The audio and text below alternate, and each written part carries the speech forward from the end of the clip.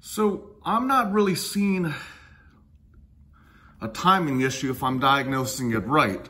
Basically, on faux cock, it is aligning, the hammer is aligning with this nipple. The hammer is aligning with the nipple. So I'm not seeing a problem there. Now,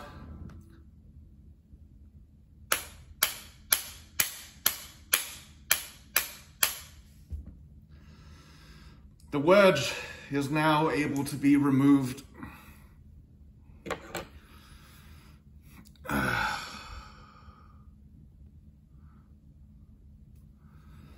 Okay.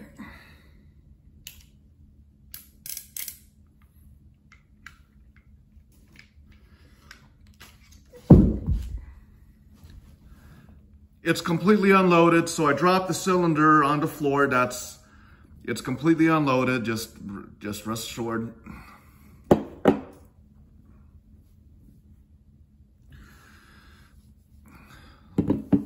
The problem here, I think, is, again, I think the problem is this element here going into this element here. So I'm gonna see, that's where the resistance really is. So again, that's where the resistance really is. We have it misaligned intentionally, again, as the triage to see if it's these elements here, the lower element here, or if it's this element into this element, and it's clearly this element, which we're not gonna bother with any machining whatsoever. And now,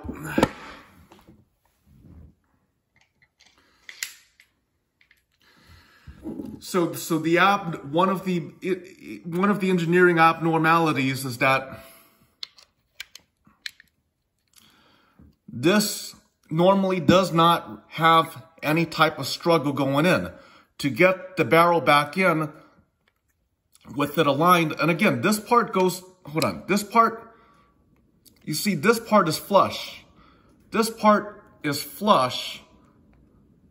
So I don't think it's a machine spacing issue. I think it's between this element and this element where you have, it will not go in unless I hammer it in with pound it in with a mallet.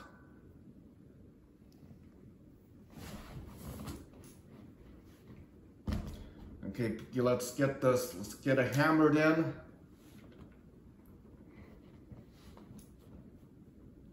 With the mallet.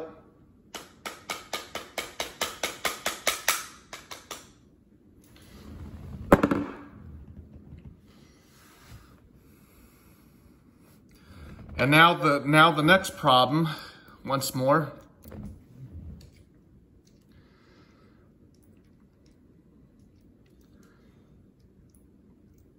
Goddamn latch.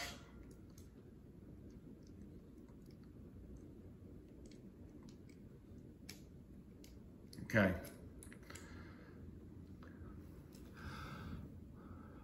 Right now, but basically with the latch, if the latch is all the way in,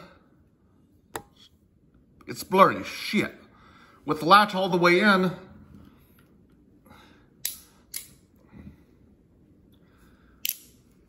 it'll stop. The mechanism is completely stuck. The mechanism is completely stuck. Now with the, basically with the latch all the way in and visible from the other side. But now if we pound the latch back out, the wedge back out a little bit,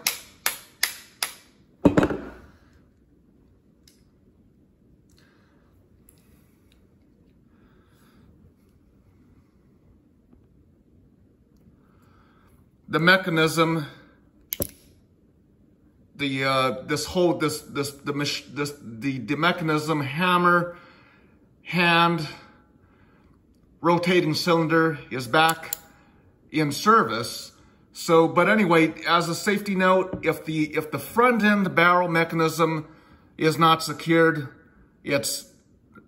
do not use it as some operational piece. You don't want to get injured or basically have something, you know, blow up in the cylinder chamber. That's just not good. So safety first, homie.